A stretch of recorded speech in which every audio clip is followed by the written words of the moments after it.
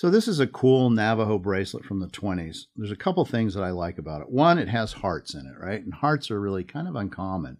So when I see that, I just love it. And it's like, okay, that's an extra special type of bracelet.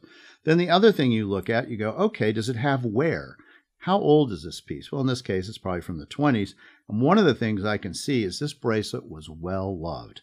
Because if you look right along here, you can actually see where the turquoise is worn down. The whole area is worn down. And they probably wore it with another bracelet, right? They had it on it. It was sliding.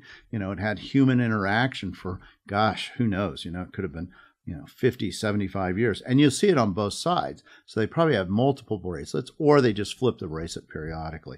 So when you get old pieces of pawn or old pieces of jewelry, look at the whole piece. Look and see, okay, old wire, has lots of wear, beautiful design, and it's got hearts. It's a great bracelet.